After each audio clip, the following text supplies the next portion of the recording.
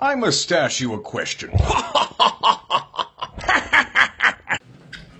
Matt, what's going on, buddy? Hey, Dan. How's it Time, going? good. Time for another mustache you a question. Yes, yes, sir. So what do you got for us today, bud? Well, been going through my fan mail today and wanted to Fan show you mail? this one. Oh, yeah. What do you got there, bud? I got a nice card here. Must ask you a question. Fan writes, do you ever get tired of being so awesome? This is my question for you. Well, no, I don't think I do ever get tired of being awesome. It is tough sometimes, but it comes with the job.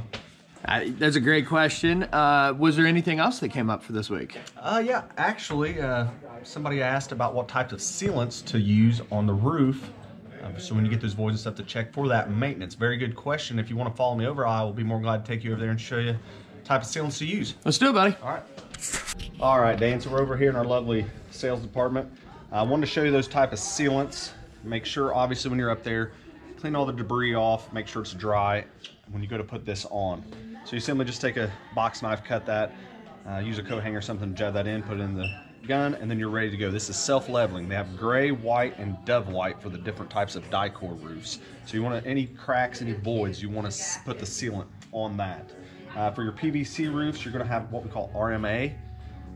So same goes for that as the application. And then on the alpha roofs, we do have the self-leveling in the white and then tan as well on those. And there also is some non-sag you can use like along the gutters to check those as well. It's very important. You don't want water getting in there behind the screws, and water can start channeling in that way. You guys must ask me a question. Please leave comments below. Love hearing them. Keep the fan mail coming. Thanks, guys. I must ask you a question.